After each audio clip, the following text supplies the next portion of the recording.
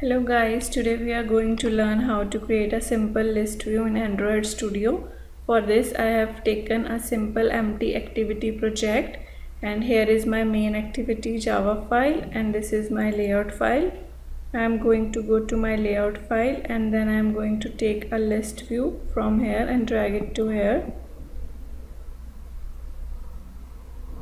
And I am going to give it an ID.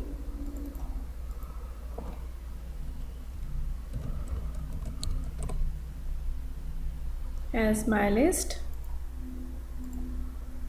and it's here. So now I'm going to go to my main activity file. I want to create a string array, so I want to display string in my list view, so I'll take a string array here. I'll give it name as names, and then we have to add some values to it. You can add as many as values as you want to, like 100 values can also go here and they can be scrolled.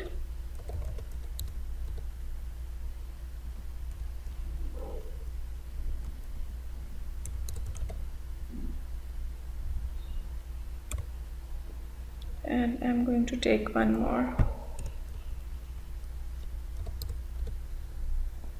That's it. I have 5 values in my string array, and now I'm going to go here. See, here I have in my set content view activity main file name, because I have my list view in activity main file. If you have your list view in some other file, you can give that name here. So now we are going to create a list adapter, and I'm going to give it a name. And then we are going to take a new array adapter. Since it's an array of strings, my name is array of strings, so I am going to take here string, and it's going to take some parameters. First parameter would be this, second would be how I want my list view to be. It's basically the format of my list view. So I am going to take here simple expandable list item 1, and last parameter would be the name of my array, that is names. So it's done. Then I am going to take a list view.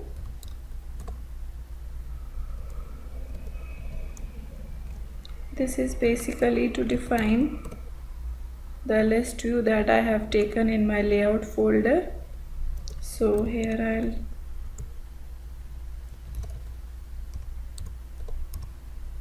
I'll give it as the name of my, and this I have to define here that I am going to take a list view type of variable my list. If you want, you can define this here also. And then we are going to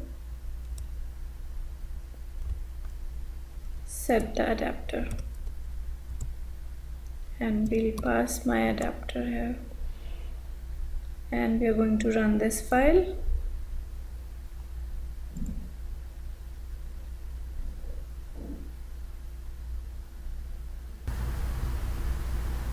And this is our list view. Thank you so much for watching.